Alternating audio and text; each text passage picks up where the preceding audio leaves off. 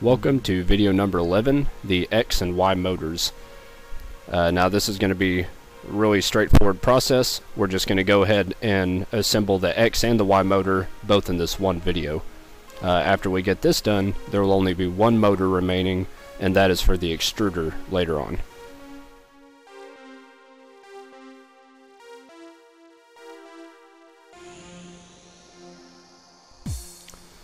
It is also up to you whether or not you want to put the pulley onto the motor shaft before or after you mount the motor. Either way doesn't really matter. But what you're going to see me do in the video here is I'm just real simply going to hold the motor up to the back end of the X motor mount, and I'm going to insert my 3 screws and I'm going to tighten it into place.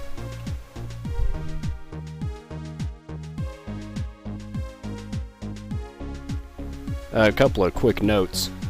Instead of having couplings on these motors, we're going to have 2 of our G2 pulleys, and this is going to be what the belt wraps around later on in the later tutorial.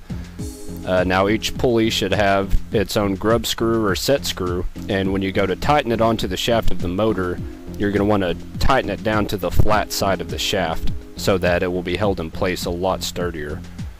Also, let me go and say that you can go ahead and add the mechanical end stop to the Y motor mount if you want to. In the video, I haven't done it yet. In fact, I'll wait till pretty good ways down the road before I actually do it. But whether you put it on there now or later doesn't really matter.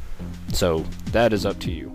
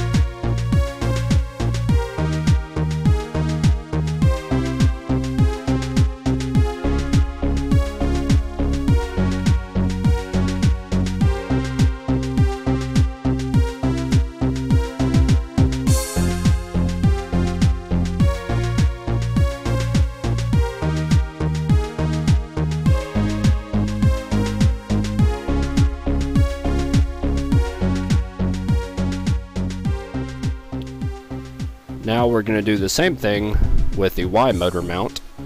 In the Y motor, I'm going to go ahead and mount the motor first, put in my 3 screws, get them nice and tight, and then I add the G2 pulley afterwards. And don't forget to put the grub screw or the set screw from the G2 pulley onto the flat side of the motor shaft.